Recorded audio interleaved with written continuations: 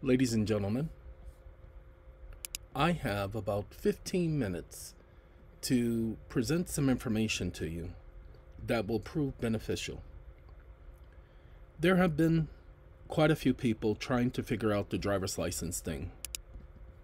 They have been trying to presume that a driver's license is required. Some people have presented cases where the Supreme Court has determined that the requirement of a driver's license is not unconstitutional. Now, although each one of these points of so-called views are accurate, they are not etched in stone as solid foundational principles. How come? How come? How come? Why? Well, simply put, Supreme Court is correct that the states can require a driver's license. They have the absolute authority to require someone to have a driver's license. Okay, so let's get that settled. That's a fact. You cannot get around that fact. The state can require a person or an individual to have a driver's license. Well, only when operating in commerce. No. Stop. You must have a driver's license when operating in commerce, but that's not the only time you need to have a driver's license. Well, what's the other time? Whoa, there you go. There are other requirements for which you are required to have a driver's license. Well, what are they? Will you tell us? Of course I'll tell you. We've known about this for years. We've been trying to tell you, but many of you are not hearing. You're listening, but you're not hearing. So let those who have an ear hear what's being said. I'm going to pause you for a second, if you don't mind. Ladies and gentlemen, I have asked Bard to join us in this conversation. And what I've asked him is, an application is a contract. So when you go to the Department of Motor Vehicles or any agency, especially a government agency, and you fill out an application, they are always giving you forms to fill out, which require your signature, which means you are agreeing to something. It's an agreement. It's a contract between two or more parties. So an application is a contract, and the parties must abide by the obligations associated with the contract. That's what I asked Bart. So let's get that understanding, because each of you, when you want to get a driver's license, you go to the DMV and you say, I want a contract with you, and I will abide by those rules associated with the contract. So again, it's not unconstitutional because you have voluntarily submitted yourself to servitude. That's your fault. I keep telling all of you, void is disaffirmance of all contracts. You do not need to contract in order to exercise your right to travel.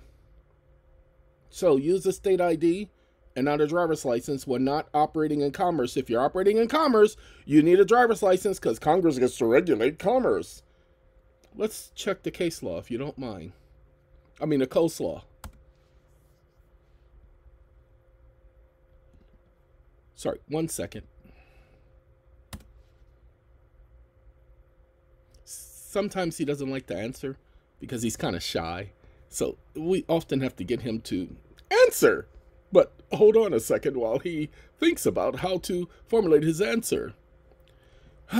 Here are 11 case citations documenting that application is construed as a contract and that the parties must abide by the obligations of the contract. Ladies and gentlemen, he gave me case citations. It's not 11.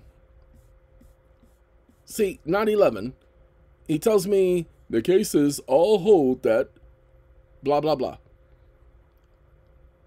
He tries to give me, yeah, he does give me 11. Okay. All right. Let's do this one. Opportunities, hearings, subcommittees. Oh, okay. I see. These are all kind of cases. These cases all hold that applications can be construed as a contract and that the parties to the contract must abide by the obligations associated with it. The obligations associated with the Application contract can vary depending on the specific terms of the contract, but they typically include things like providing accurate information on the application, paying any fees associated with the application, and abiding by the terms of the contract once it is accepted. It is important to note that not all applications are considered contract. That's a lie. For example, an application for a job or a loan are not typically considered contract. An application for a loan is a contract once it's accepted. However, if the application contains any terms that are considered to be contractual, then those terms will be binding on the parties. Go ahead and look at the application for a driver's license whereby you agree. That's why they take your photo, people. That's why they get a fingerprint. You're being booked. Pay attention. Now, are you required to have a driver's license when traveling? I told you, ever since 2008, I personally have not had a driver's license. I've only used a state-issued identification. Why? Because the Supreme Court states that you must have identification on you if ever so you get stopped by anybody because you're in public and you must identify yourself in public. Now, there are technicalities to that because I don't travel in public. I travel in private. I mind my own business in private. I don't mind public business. I don't do public business in public. I don't participate in the public. I choose not to be public. I am private. Well, you do YouTube videos. Oh, it's my private channel.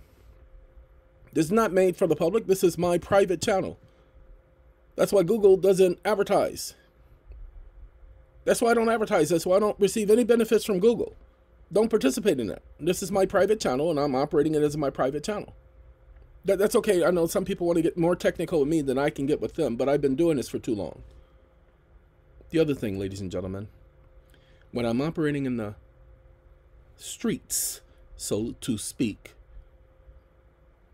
I used to carry identification that had the photo of a bear. You guys remember my bear that I got from Build-A-Bear? Yeah, that's the photo I used to carry. That's the ID. And they couldn't do anything about it. No, don't you guys play like I did. I was just testing the system so that you don't have to.